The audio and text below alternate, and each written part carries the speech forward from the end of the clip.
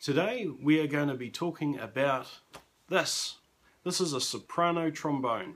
This particular example was made by Jupiter, model number JST314. And these instruments are a full octave higher than a tenor trombone. They speak at the same pitch as a B-flat trumpet.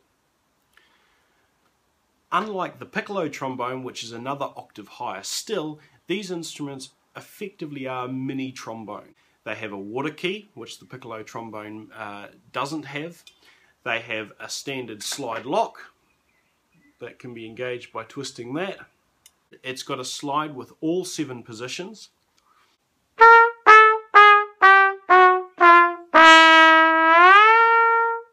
And the grip is the same as well. Even if you've got very large hands like me, you can still hold it in somewhat of a regular manner. These instruments are also referred incorrectly as slide trumpets. Now, actual slide trumpets are a Baroque style instrument that you don't see very much anymore.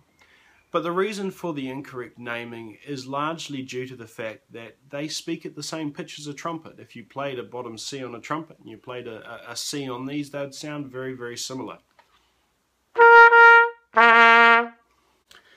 One of the issues that I have with this particular instrument is that the slide passes the bell very closely. So if you hold this where it's comfortable for me with my finger in the crook of the knuckle there, it's going to hit the bell.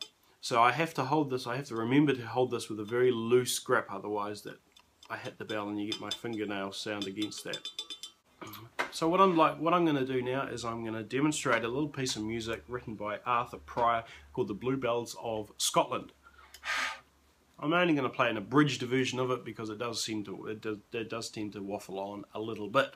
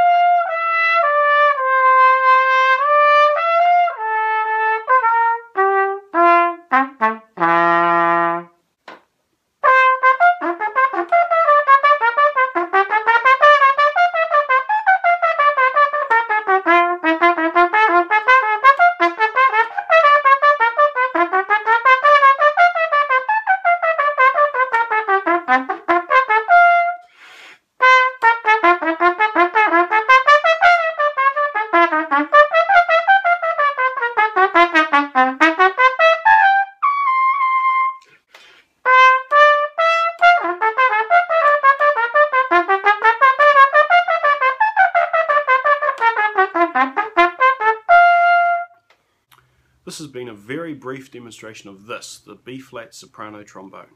Thanks for watching.